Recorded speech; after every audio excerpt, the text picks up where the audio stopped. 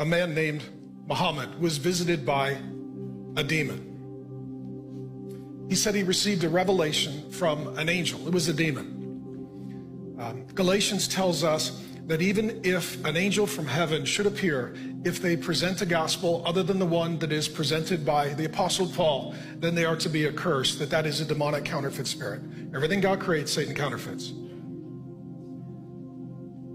Muhammad is visited by a demon. He calls it an angel, but it's a fallen angel and it's a demon. And the angel, demon, says that he needs to begin prophesying and present to the world a new religion. The essence of Islam that comes from Muhammad is that the Hebrew scriptures are wrong, that God chose Hagar, not Sarah, and the son of promise for the Abrahamic covenant is Ishmael, not Isaac.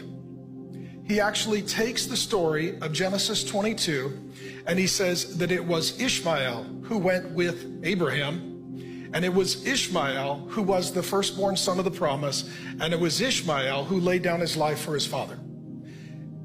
Islam takes all of the storyline of the Bible and it twists it so that Sarah is rejected, Hagar is accepted, Isaac is rejected, and Ishmael is accepted. And then they will say that as a result, the Abrahamic covenant belongs to the descendants, not of Isaac, and those are the Jewish people, but to the descendants of Ishmael, those are the Arabs and the Palestinians. And they would say that is our land, and it should be our lineage, and we worship our Lord, not Jesus, but Allah.